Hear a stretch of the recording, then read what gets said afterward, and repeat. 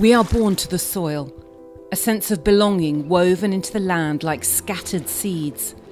From the vast waterways of Bangladesh to the tiered tea terraces of Georgia, across borders, across generations.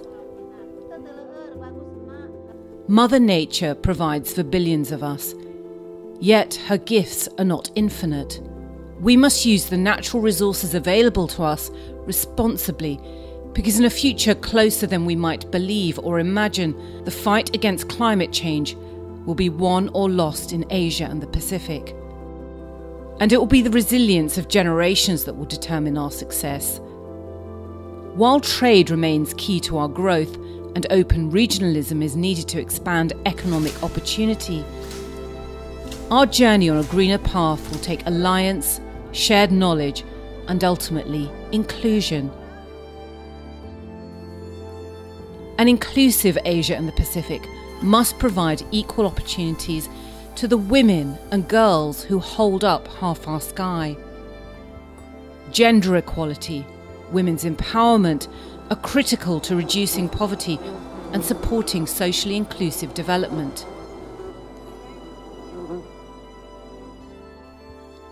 Closing the digital divide between cities and villages and across areas will make our economies more competitive for the young and secure the region's future, especially in a post-COVID world.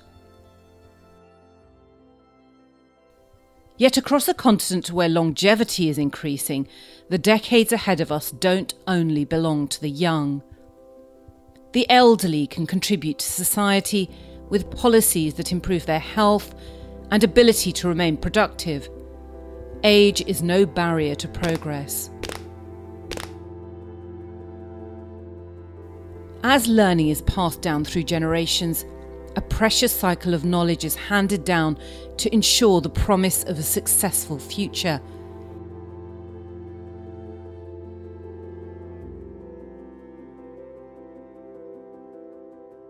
Spanning borders that stretch across a third of the earth, we people from Asia and the Pacific are culturally diverse, but remain closely connected, bonded by our belief that family and generations hold the key to our future.